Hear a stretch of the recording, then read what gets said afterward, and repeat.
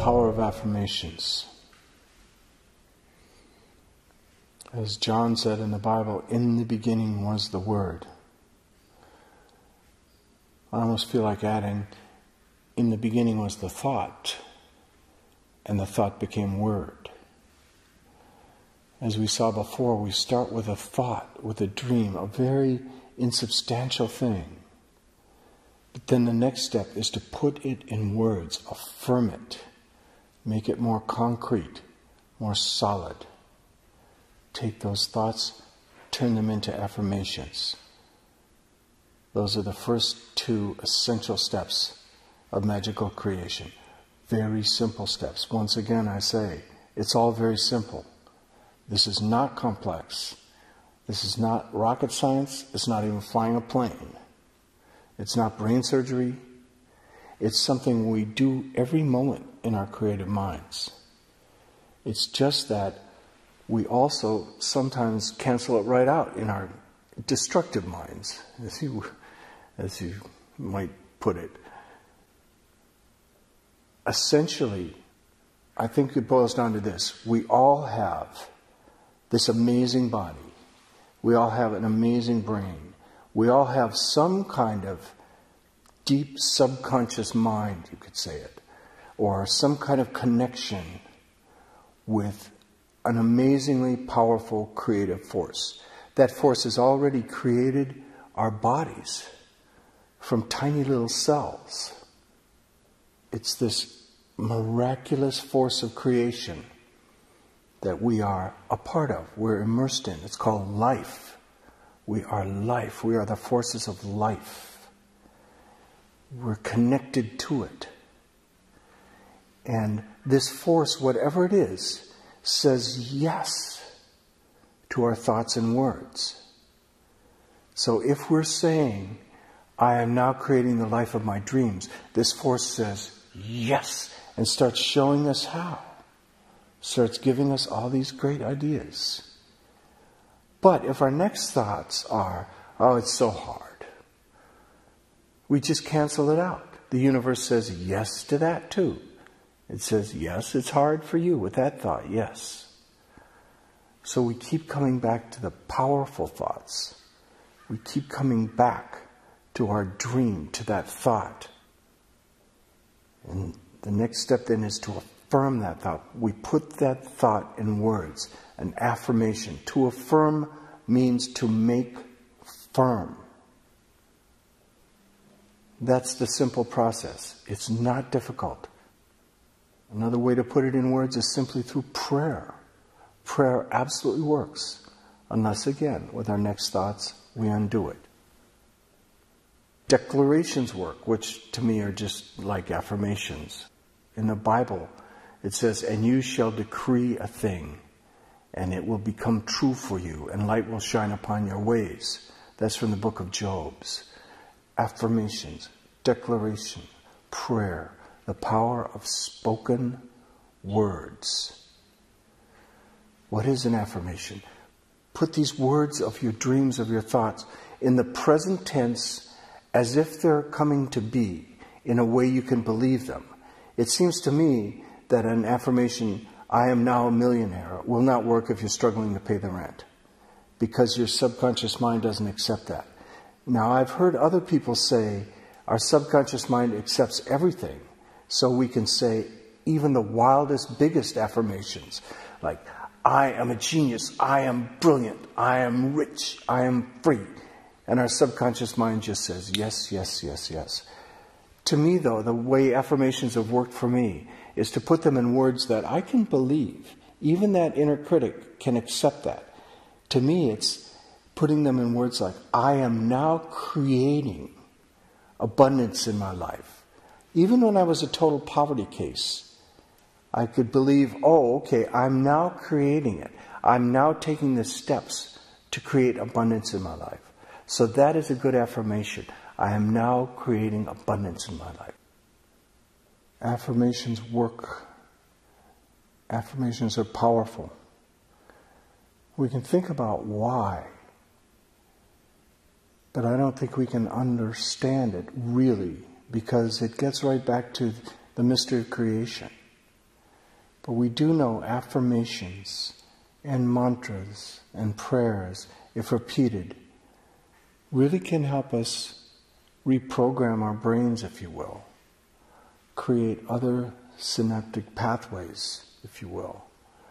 There's a power in the spoken word, just as there is a power in thought to create something. It all gets down to a great mystery, a wonderful mystery. And I encourage you all to just try it with any of these things, with any of these meditations, any of these ideas. I keep saying you don't have to believe a word of this, but just try it with an open mind. Try some affirmations for a while. Try something from this course repeatedly that appeals to you for, say, 21 days and see what happens. I've heard other people say it takes 21 days to really change habits. The reason a lot of recovery centers are 28 days is that they change habits in the first 21, and then for a week you make sure those habits are directly in place.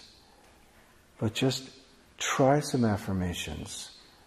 Walk out in the morning. Settle your mind, clear your mind, and pray for something or affirm for something for 21 days and see what happens. I challenge you, because you'll see some pretty remarkable results in your life.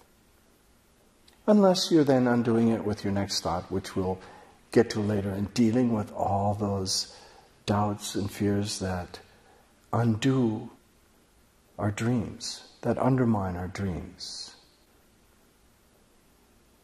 One wonderful thing to do is to say poems to yourself that are uplifting, or sing songs that are uplifting. Those are just like affirmations, just like mantras. There's a few poems in the great book As You Think that I have in my book, The Magical Path, that I've memorized and have repeated many, many times over the years. The first one is the poem that opens the book, and it sums up so much of what we're saying. It goes like this. Mind is the master power that molds and makes, and we are mind, and evermore we take the tool of thought, and shaping what we will, bring forth 1,000 joys, 1,000 ills. We think in secret, and it comes to pass. The world is but our looking glass. Powerful words, worth repeating. We'll end this session on affirmation with the other poem in that book too. It's quoted in As You Think by James Allen, though I found out the actual poet is a woman named Emma Wheeler Wilcox, written in about 1900 or so. This poem is over 100 years old, and it's something I memorized years ago and have often repeated. And I think it has had a deep, deep impact on my life. You will be what you will to be. Let failure find its false content in that poor word environment, but spirit scorns it and is free. That first verse might need a little explanation. She uses the word environment and later on circumstance really broadly to mean anything that we use as an excuse to our great success. Anything, inner or outer, doubts and fears, or any kind of outer apparent obstacles in our environment or in our circumstances. And she says there's a false content in failure, a false kind of contentment, a sort of laziness, if you will, and the bad side of laziness, or a sort of, well, I wouldn't call it contentment of failure, but a comfortable state of mind. But it's a false state of mind, a false content. So think about these words. You will be what you will to be. Let failure find its false content in that poor word environment, but spirit scorns it and is free. It masters time. It conquers space. It cows that boastful trickster chance, and bids the tyrant circumstance uncrown and take a servant's place. The human will, that force unseen, the offspring of a deathless soul, can hew its way to any goal, though walls of granite intervene. Be not impatient in delay, but wait as one who understands. When spirit rises and commands, the gods are ready to obey. When you dare to dream, when your spirit rises and dares to command, the creative forces of the universe rush in to support you. That's the essence of this course. That's all it takes. That's the one simple thing it takes. Dare to dream, dare to command the creative forces of the universe to support you in your dream, and it will happen.